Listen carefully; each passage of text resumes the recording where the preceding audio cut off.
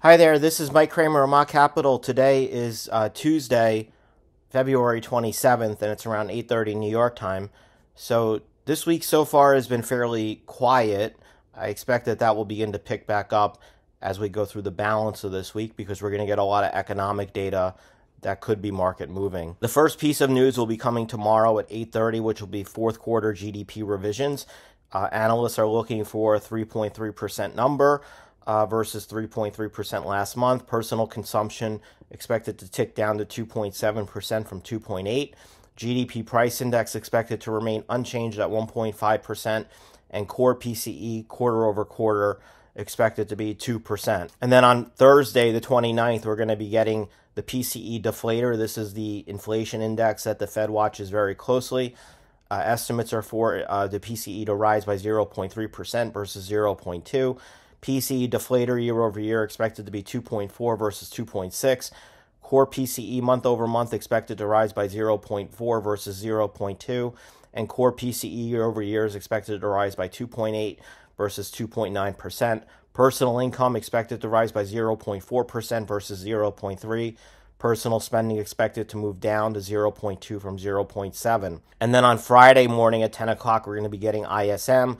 ISM prices paid expected to tick higher to 53.2 versus 52.9 last month. ISM manufacturing expected to tick up to 49.5 versus 49.1. So there's plenty of economic data coming the rest of this week, and then next week we'll be just as busy with the jobs report, of course, next Friday.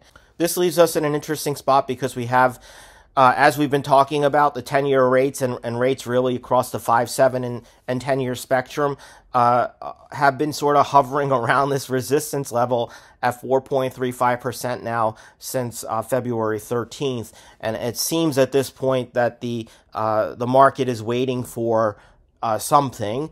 That something could very well be the PCE number that comes on Thursday morning. Clearly this week so far, we've had the 2, 5, and 7-year Treasury auctions. Those have gone off pretty well, no major issues, and so those haven't really ushered in a response into the Treasury market. And so it seems like at this point in time, we're just waiting to find out whether or not Treasury yields are going to be moving higher. And it seems like there's a good chance that they are, and I'll just briefly touch on that because we have oil prices which are kind of banging up against the 79 level now for a couple of weeks as well. Clearly a break above 79 could send oil higher, which in turn could also send 10-year rates higher. Again, this has been a big level of resistance going back for some time, so it's not really surprising to see this type of consolidation happening. Overall momentum is still overall positive, suggesting also that the 10-year rate is likely to continue to move higher. The 2-year rate moved back up to this 474 area. This is where we were looking for that to happen. The next big question is, does the 2-year continue to move? RSI tells you momentum is still positive. RSI suggests that it could still go higher.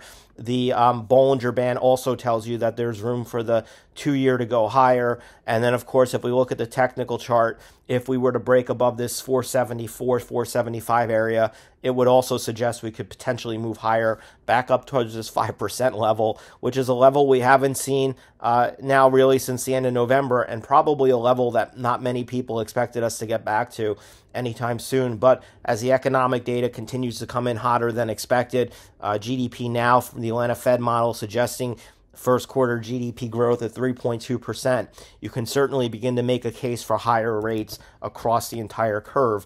And of course, we're continuing to watch the dollar index, which has been finding support at the 103.5 area. And this is mostly because the euro has stalled out at resistance around this 108.5 area. And so while the euro has been sort of moving back up, retracing some of the losses it's seen more recently, if we just take a look at this so far, all we've done really is just retrace 38.2% of this decline, and that seems like a totally normal retracement. And what that would sort of suggest to me is that if this is the upper end of the range, if we have done the 38.2% retracement, if we are banging up against the upper Bollinger Band and now are no longer oversold on the euro, if the US data continues to come in hot, if it continues to push rates up, I would think that the dollar starts strengthening against the euro and we start seeing the euro make a move back down towards this 107 area. area or the lower Bollinger Band. When we look at the pound, the pound has also been basically trending sideways, moving sideways over time. Right now, the pound appears to be overall trending lower.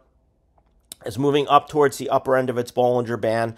Also, it is basically sitting below what I would call resistance at 127.30. So it's possible the pound has a little bit higher to go, potentially to retrace this entire decline. But I think ultimately, like the euro, I think the pound ultimately ends lower with your upside resistance somewhere around 127, while a break below 126.30 opens the door for a return to this 125 area. When we look at the Japanese yen has been starting to weaken again versus the dollar, and that's because, again, rates in the U.S. are starting to move higher. If rates in the U.S. continue to move higher, I think ultimately we'll take out this 150 area on the yen. But remember, this is a very dangerous area, and the market is likely to take its time moving higher. This is the area where monetary officials begin to weigh in and start talking about the currency movements and watching the levels. Every time we seem to get just slightly higher on the yen, and so it's possible here that we could surpass this 151.5 area. Maybe we head towards 152. It certainly looks like that's possible. The Bollinger Bands are telling you there's still room to go up into this 150, 175 area. Certainly the RSI is still telling you momentum is bullish. And certainly even the pattern would suggest that there's still further to go here for the yen against the dollar, with what looks like a pennant pattern that's formed in the yen currently, which suggests more upside. And of course, when we just look at the spreads between a Japanese 10 and a US 10, we know that basically, as we've talked about in the past, the spread between the US 10-year and the Japanese 10-year tends to tell us the direction in which the Japanese yen and the US dollar are going to go. And in this case, that also seems to be suggesting that the dollar continues to strengthen against the yen. So overall, it looks like we're looking at a scenario where rates go higher and dollar strengthens, at least over the short term. When we move over to the NASDAQ, the NASDAQ continues to kind of muddle along right now. It certainly has shown signs of stalling out after NVIDIA's results. What was interesting about NVIDIA's results is that the stock got the market moving higher. I think we talked about in the video last week that surpassing this high could result in the NASDAQ moving back up to this 18,040 level. And if you notice, what's really interesting is that on the day of the results, we got up to that level and we did not surpass it. And then what was also very interesting on the next day is we gapped above it. We sold off immediately, and we haven't been able to get back to it or above it since. And what this is potentially setting up is a reversal pattern, or looks like a 2B top, and that's essentially when you currently right here, where you get this big bar higher the next day or the next couple of days later, you move in, you try to take out the previous high, you fail, and then you close down on the day, and then below the close of the previous high. And so in this case, on that Friday, not only did we close below the Thursday levels, we also closed below the levels of February 9th. And to this point, we still haven't really been able to recover that, although today we managed to close just slightly above it.